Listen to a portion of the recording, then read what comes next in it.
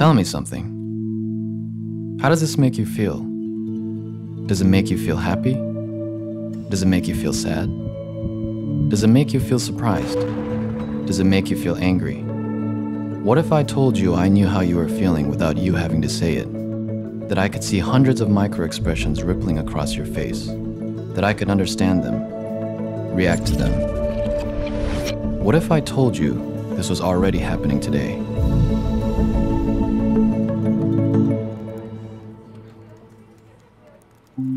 Hi, this is me, your narrator.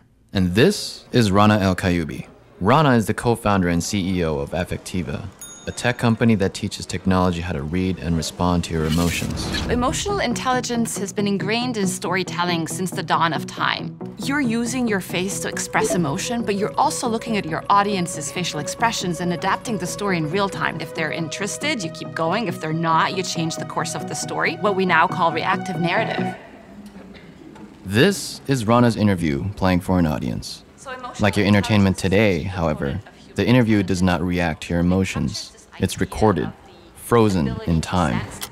That's what Rana's changing. So in the past, storytelling was very fluid, but today, if you think about most of the content we consume, it's not adaptive. Today's technology has lots of IQ, but no EQ, lots of cognitive intelligence, but no emotional intelligence.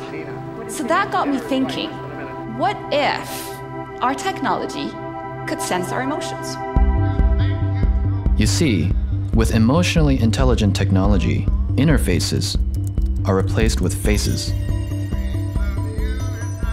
What if two people had entirely different experiences watching the same content, all based on how they felt? That's where responsive media comes in.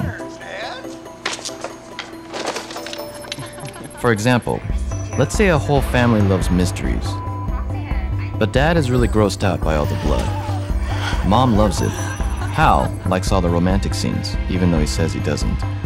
So dad's version is a little light on the blood and heavier on the comedy.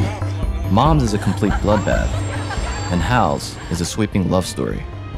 And so in that world, what if our entertainment could react to our emotions in real time? What if a story could be personalized based on how you're feeling? And I think that creates an entire new industry, really, for incorporating emotions into your digital experience. Imagine stories reacting to your emotions, endings changing depending on the characters you're interested in. Soon, our stories will be just as dynamic as life itself. Living, breathing, emotionally intelligent, an infinite number of personalized narratives, all based on how you feel. You see, you won't just experience stories. Your stories will evolve through you. So tell me something. How do you feel?